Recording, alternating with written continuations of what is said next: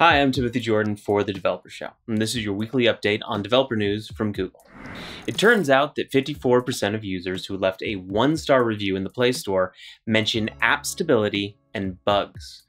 To help you understand how to build high-quality Android apps and scale your business, we're hosting an Android App Excellence Summit on April 12th. Code Jam is Google's longest-running coding competition and has returned for its 19th season. Participants work their way through multiple rounds of algorithmic coding challenges for a chance to advance to the World Finals, be crowned the Code Jam World Champion, and win the grand prize. The qualification round is on April 1st. You'll have 27 hours to submit a solution and earn enough points to advance to round 1. But don't worry, it only takes a few hours to complete. Go to g.co/codejam to sign up.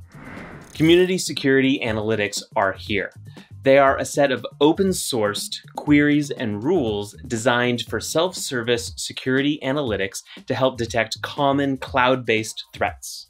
We believe that fostering a community around standardizing and sharing cloud security analytics across our portfolio of offerings can help improve detective capabilities. Your security operations teams can use CSA to get started with analyzing your Google Cloud logs to audit recent behavior and help detect threats to your workloads. Head on over to the post for more. reCAPTCHA Enterprise is Google's online fraud detection service that can be used to prevent fraud and attacks by scripts, bot software, or humans. And now Account Defender is in public preview.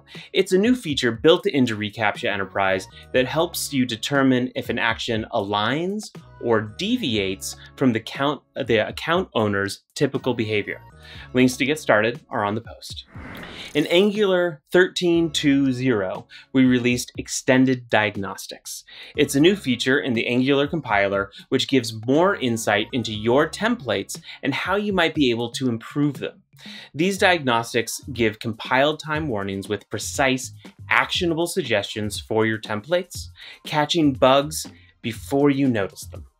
Everything you need to get started, including examples, are on the post. To learn more about all of this week's stories, make sure to check out the description box below for all the links. Please remember to like, subscribe, share, and stay safe. I'm Timothy Jordan for The Developer Show. Thanks for watching, and we'll see you next week.